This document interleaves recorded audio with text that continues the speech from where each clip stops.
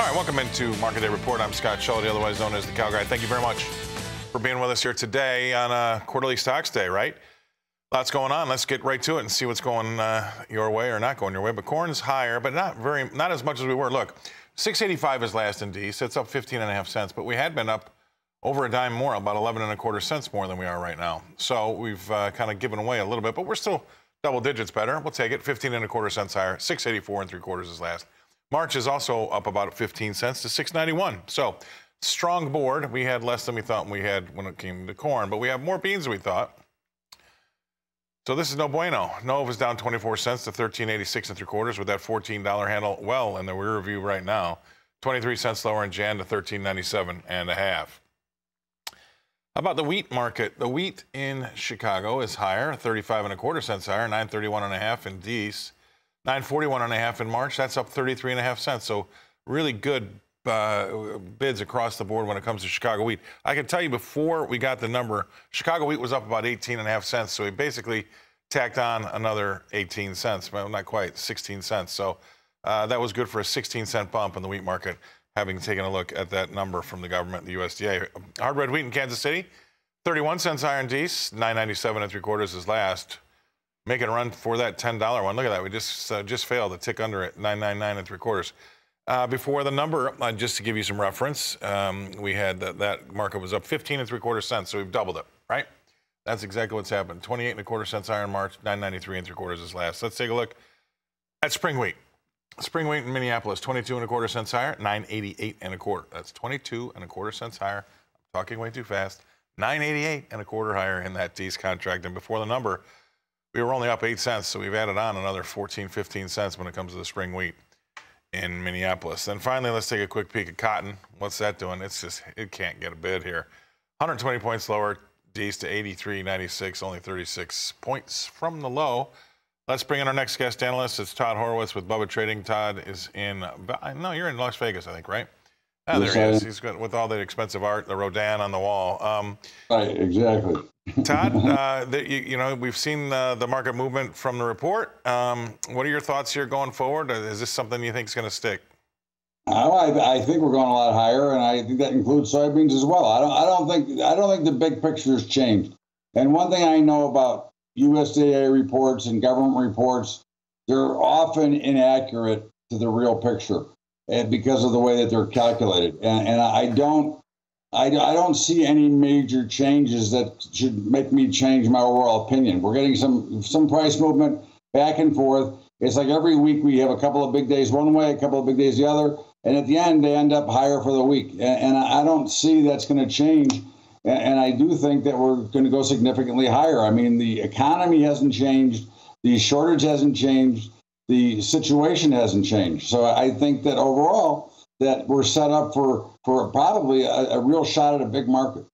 Yeah, well, I mean, it's going to be interesting playing into everything else, you know, geopolitically. I think when we get, I'm going to talk about it on my show, but man, it's just with everything still going up in price, with the economy sliding lower, you know, we're just a few, you know, jobs away from all of a sudden being in the middle of stagflation, Todd.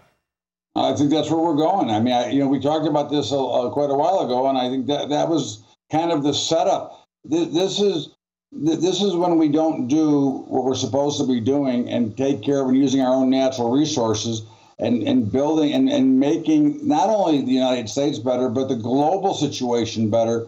And we really see a lot of damage, you know, throughout the globe with natural gas, with crude oil, because with the wrong people are in charge of the crude oil and the natural gas. And if we were in charge like we were, I think we would solve a lot of the problems that are happening globally, not just here in the United States. All right. Hold that thought. We're going to go away. We're going to pay some bills, and we're going to come back, and we're going to talk more. But Todd Horowitz, Bubba Trading, Las Vegas, after this.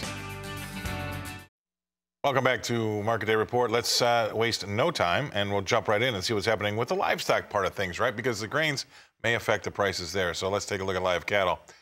Live cattle in December down 37 cents to 147.40.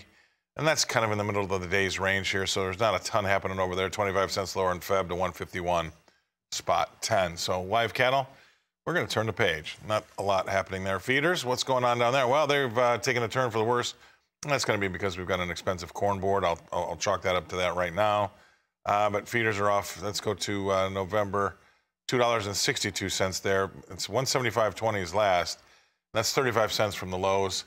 Jan is down $2.12 to 176.30, and that's really kind of what 47 cents from the lows there, or 43 cents from the lows. So we got a little bit of room left still, but I would say right now it's trading heavy. I think that's the honest thing to say. Finally, let's take a look at the lean hog market. It was up earlier, still is. May is dragging its, around 17 cents lower out there in that deferred May.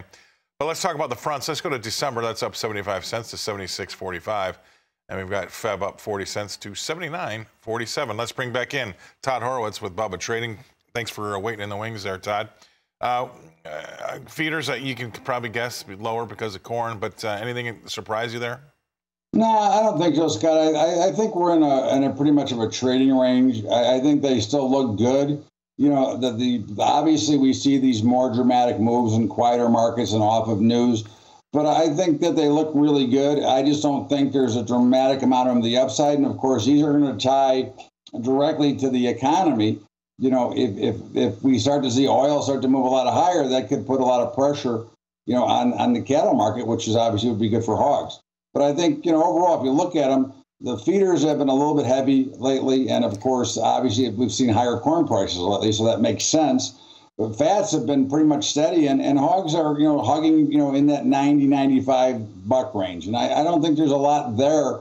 I don't think they're going a lot lower. I think they're going to be steady to higher. All right, we'll take that. So I bet your weekend plans just really revolve around putting it all on red, right? So put it all on red for you, buddy. All right, thanks very much. Todd Horowitz, Bubba Trading. He's coming to us from Las Vegas. We're going to bring back to Nash Vegas, so I can throw this over to Suzanne.